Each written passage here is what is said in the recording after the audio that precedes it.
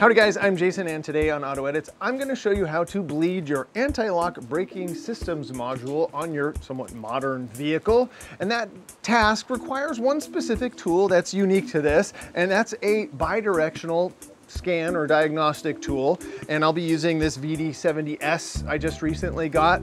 And that just means we actually have to activate the anti-lock braking system's pump on this thing to help bleed that thing. And so that's a unique tool for this task. I'll put a link to that in the description. Now, if you want to get right to the instruction and the action, I put the chapters down below so you can jump right to that. But let me quickly explain the diagnosis and the symptoms of what might facilitate a ABS bleed. It's different than a regular brake bleed. An example, the vehicle we'll be working on today is this 2013 Range Rover Sport.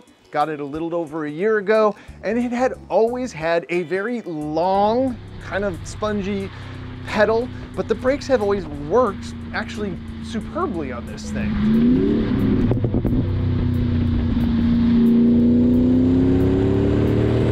Now, this vehicle needed brakes, so I put a whole set of PowerStop Z36 pads and rotors, and then a month after that, I did a full brake fluid flush, thinking I could still get that pedal better, the pedal feel better. I put a quart of brake fluid through this thing, just bled it to the best of my abilities. The pedal never changed. It was always long and soft. It's so weird to say. And the thing that leads me to believe, in my diagnostic mind, was the fact that as I pumped the pedal, the second one was always much firmer and much closer to the top of the pedal stroke.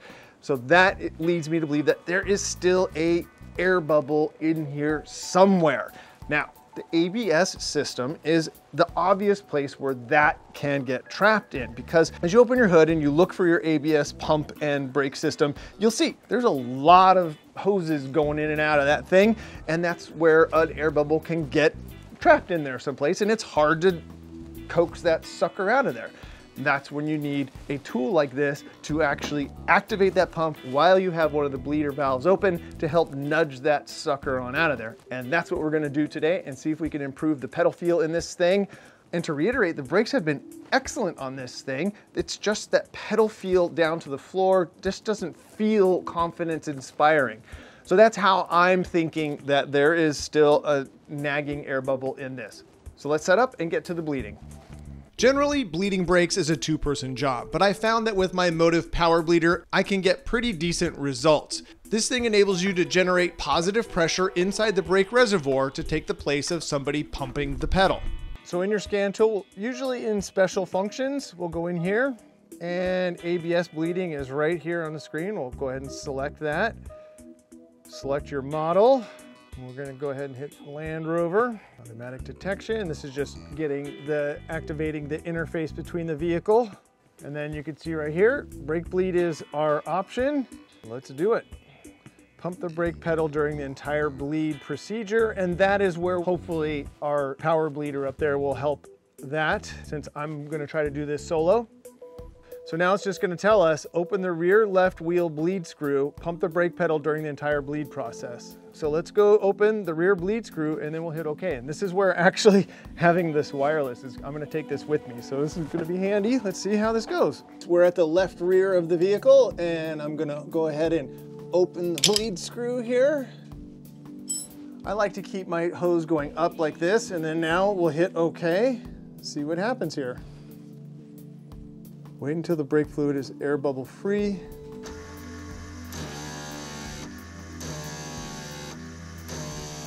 We're gonna close this because I didn't see any air. Front left is open. Hit OK. No air bubbles out of there.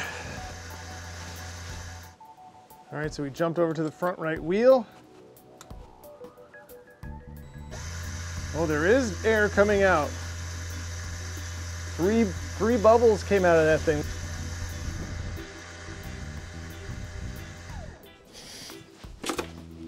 Right rear bleed screw open. Let's see what we get. Hit the OK.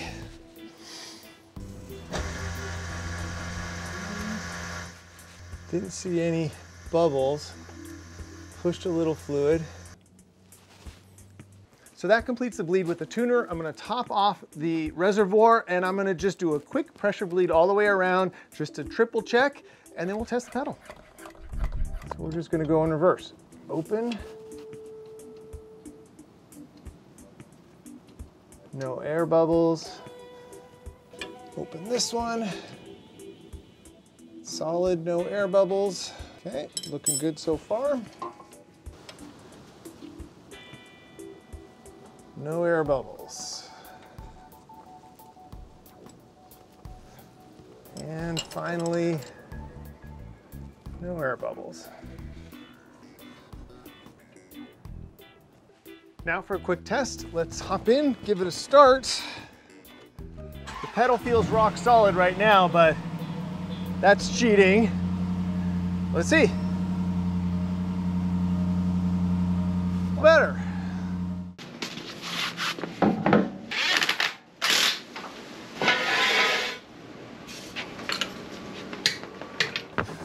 So all we got to do now is test drive it.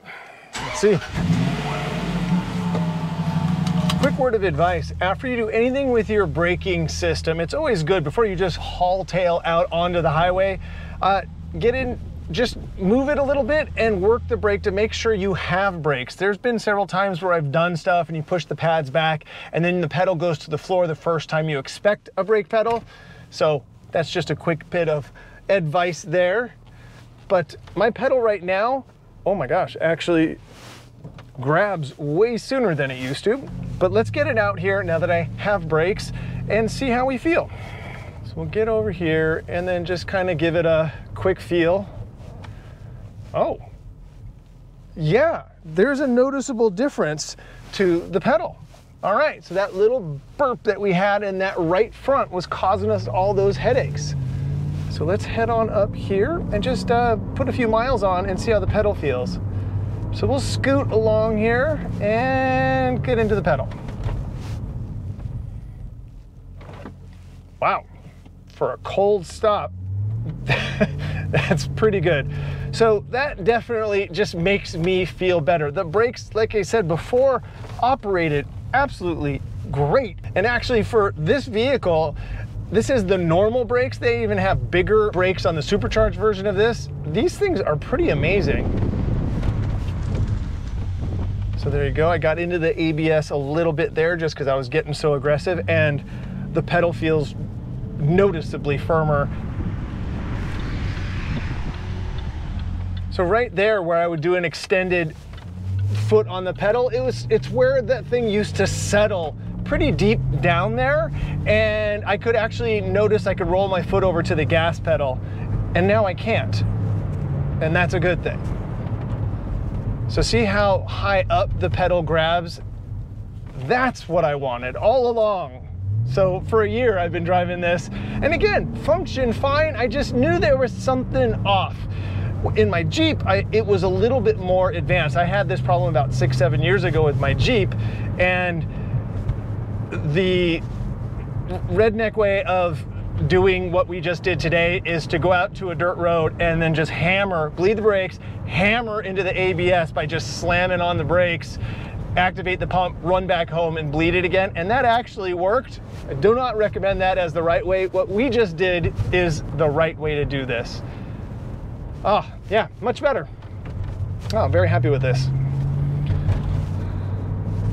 And if you made it this deep, I always like to do in my videos, if you're new to the channel, catch up product reviews. I have 7,000 miles on the PowerStop Z36 pads and rotors on this thing, and they've been phenomenal. Even with that pedal, they've made this vehicle remarkably good. And that's saying a lot because this thing really generates velocity. It's very peppy for a 5,000 pound SUV. So super high marks on that. The dust is completely manageable. Ooh, we got somebody coming at us over here. Oh, yeah. So I don't have to pump it to get a firm pedal. It's more consistent. There definitely was, as we saw, a bit of air in the ABS system. So this is how you get that out. And that's the proper way, with the right tool. What a really nice hour's worth of work to make the driving experience, just perfect it just a little bit better. And this hopefully helps one of you guys that has been chasing this issue for a while. Get yourself a little diagnostic tuner, a bi-directional tuner. I'll put the one that I use in this video in a link to that in the description. And until next time, thank you guys so much for coming along on this one, and enjoy your drive. I am a little bit more. Thank you very much. Look at that brake pedal. Perfection down there. Coming to a stop has never been so rewarding.